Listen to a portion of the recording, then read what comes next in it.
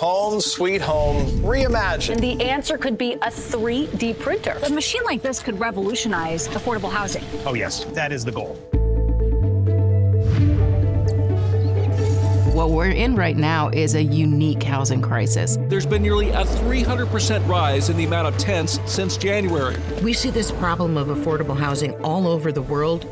We are not going to decrease the housing deficit constructing the way that we have for the last 100 years. 3D printing houses is an integral part of construction's future.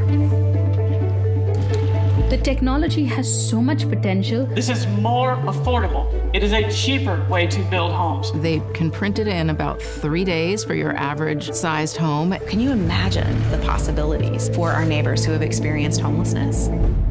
It is quite rare to embark on a journey where you're pretty sure you are one of the first folks in the world to try to do something. Habitat for Humanity. Habitat for Humanity. Building its first 3D printed home. When Chris said something about a 3D printed home, I stopped. She's like, Chris, you're putting me in a concrete box.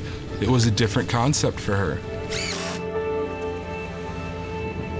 You've got disastrous, historic, biblical weather conditions. You've got technological challenges. And now you've got a once in 200 years pandemic. And the only thing that I'm thinking at this moment is, what the hell is coming next?